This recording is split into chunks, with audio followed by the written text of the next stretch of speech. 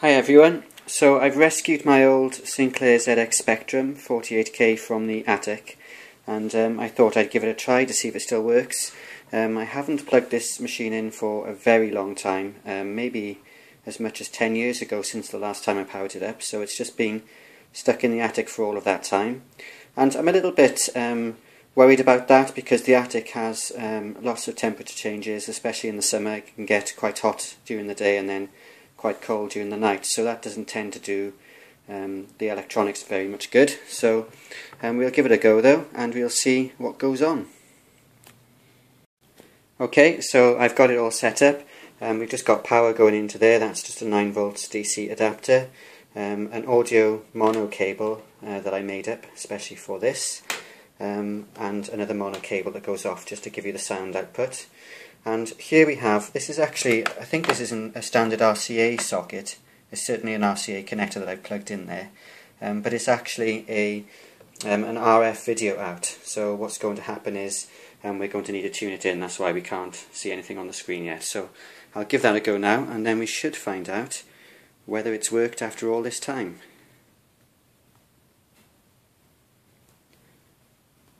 Menu, there we go. Manual tune, I think.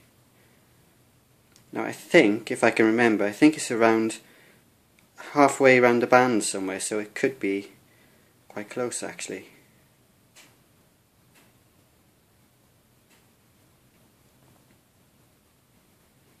Oh, that's looking good.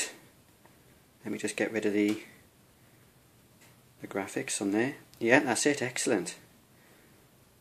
So even after all this time stuck in the attic, works first time. Brilliant. 1982 Sinclair research. Fantastic.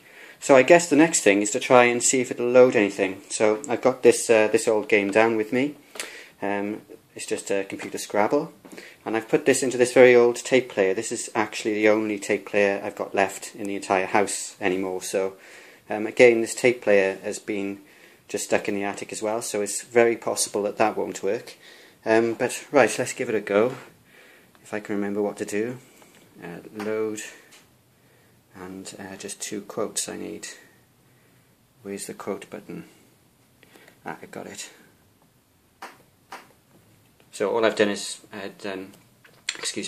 typed load and 2 quotes on the screen, and then when I press enter you get the familiar colour bars around the border. That's just waiting for me to do something with the tape now.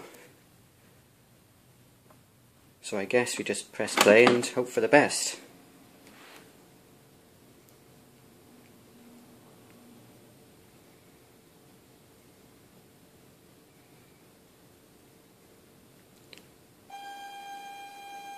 It's looking good.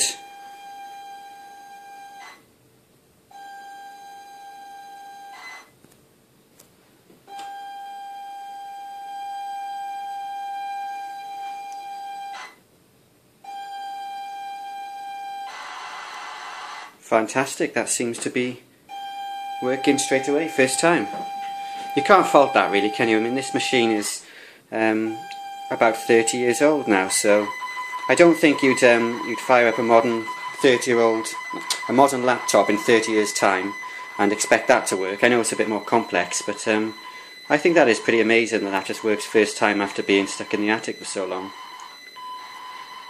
I guess I'll leave this running and see if it loads the whole program. I think they take quite a while though, maybe up to 5 minutes to load. I'll probably fast forward it for you guys so you don't have to wait.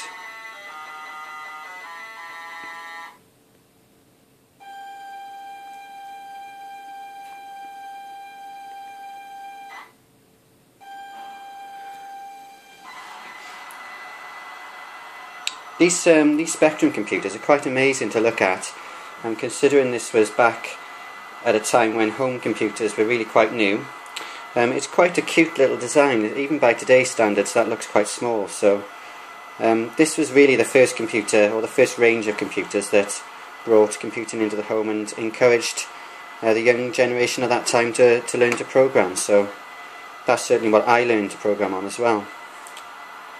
And while we're on the subject, actually, this video output here, there is an old mod you can do to these where you just bypass the RF circuit inside, because all that's happening here is you get the machine generates composite video, and then that gets modulated in the RF oscillator in here, and then it goes down the cable and just gets demodulated at the other end, and you end up with composite video again. So I mean, back when these machines were built first, most televisions didn't have composite video inputs on them, so it was ideal to do it this way.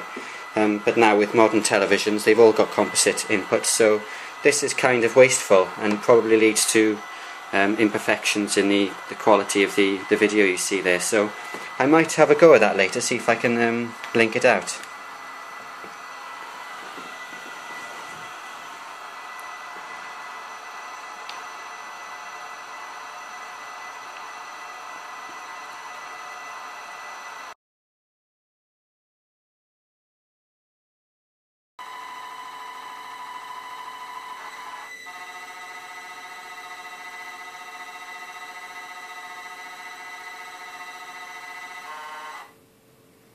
There it is.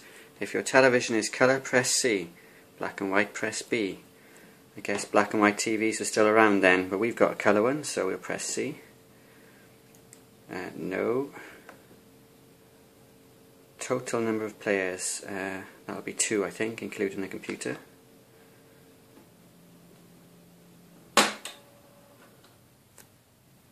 Yes, I'll say yes to that.